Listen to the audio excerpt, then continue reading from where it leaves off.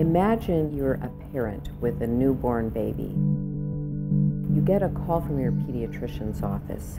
Your baby has a positive screen for a condition called cystic fibrosis. It's serious, and you need to get testing done right away to see if your baby indeed has cystic fibrosis.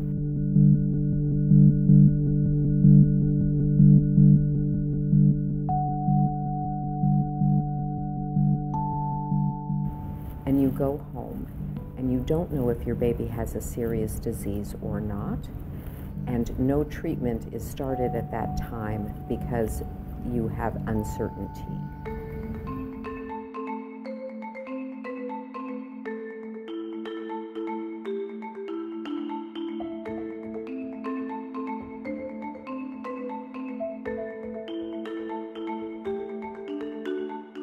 The sweat sticker has a series of channels called microfluidic channels that allow us to collect and route sweat throughout the device. And so instead of using very expensive laboratory equipment, we can just simply take a picture and get our measurement from the device.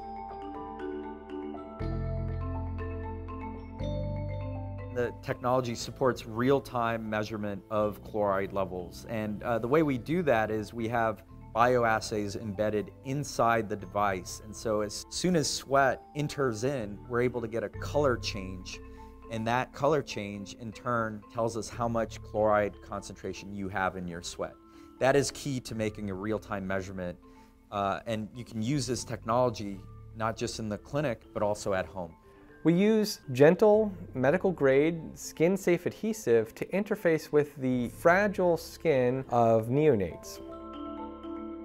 Children love stickers, and when we did the traditional sweat test and then the sticker sweat test, they really enjoyed the sticker, they preferred the sticker, it made them smile, it made them giggle. So the sticker is a much easier device to wear, and without a formal assessment, the children preferred it.